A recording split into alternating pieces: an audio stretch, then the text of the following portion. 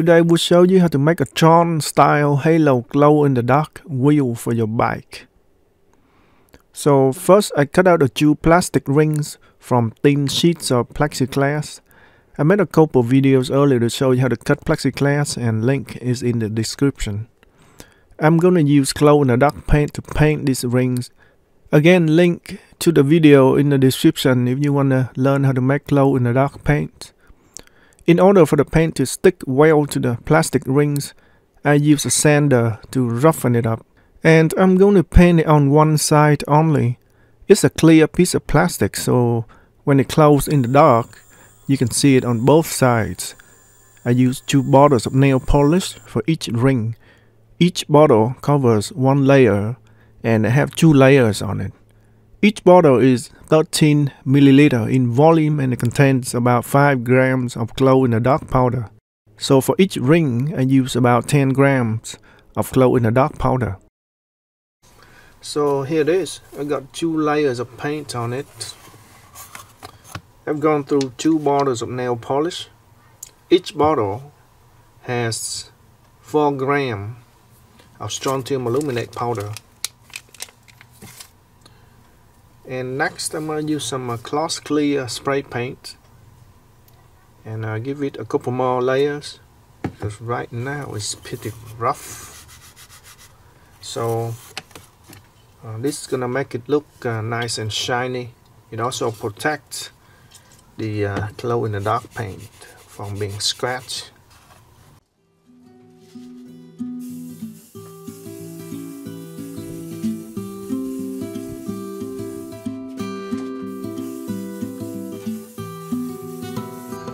So here it is, nice and glossy after the clear spray paint.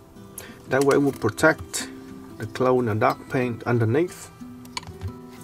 If you're curious about the size of the area I'm painting, here's the formula, and it is 847 square centimeter. Big R is radius of big circle, small r radius of the small circle.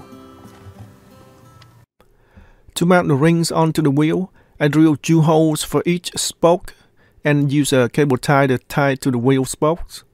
You don't have to tie it to every single spoke. I only tie it to the spokes on the side I mount the ring on only.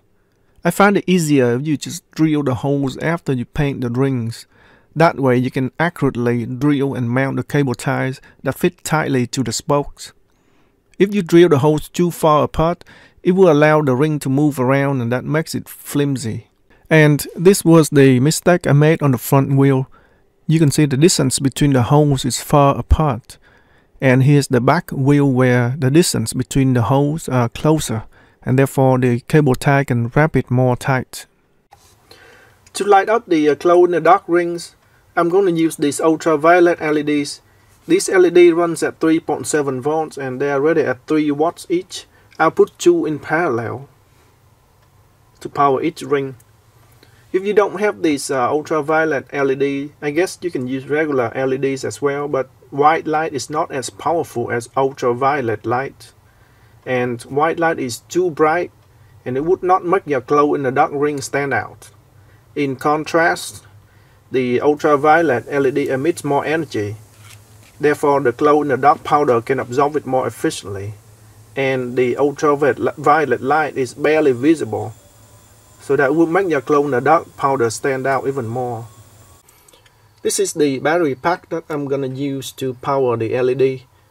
This is a 1S6P battery pack that has 6 cells in parallel. So the output will still be about 4 volts, but I have 6 times more runtime. Because the LED runs at about 3.7 volts, and my battery runs at 4.2 volts, at least when it's fully charged, I'm going to have to install a resistor to lower the voltage a little bit to match with the LED voltage. So I'm going to use a calculation derived from Ohm's law, and my optimal resistor is calculated to be about half ohm. So to be safe, I'm going to use a 2 ohm resistor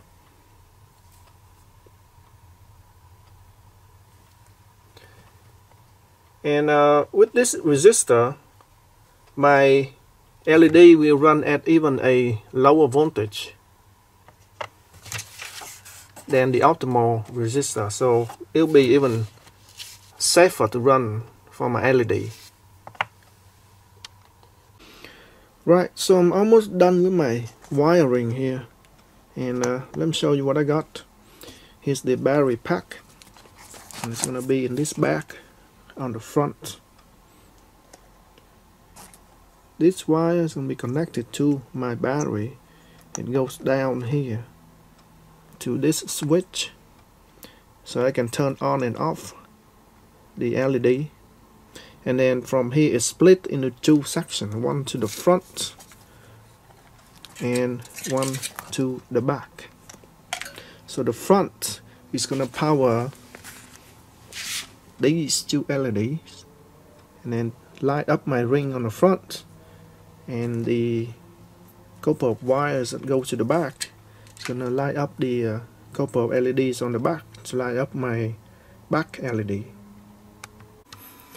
I'll show you how I mount this LED. Got double-sided tape on the back.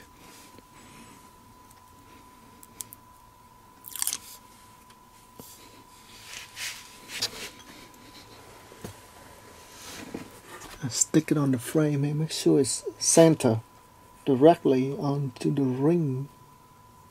Shine directly on the ring.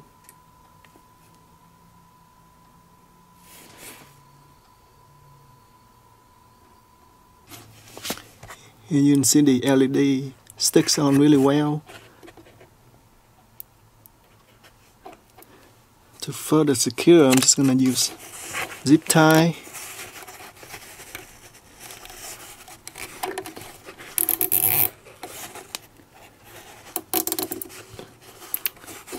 Just like that.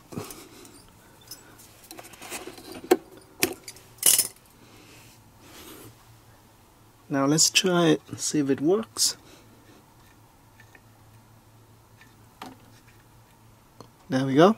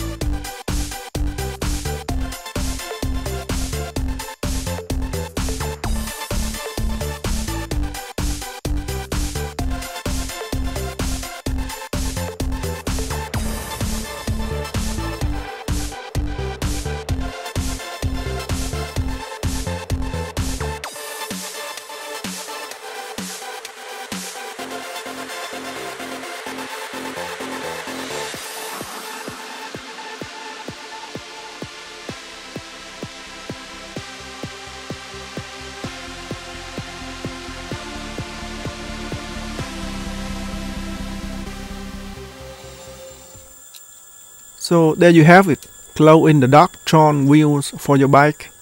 Not only does it glow brightly with ultraviolet light, it continues to glow even when I turn off the ultraviolet LED. And in this case with strontium aluminate, it will continue to glow for hours before it would slowly fade away.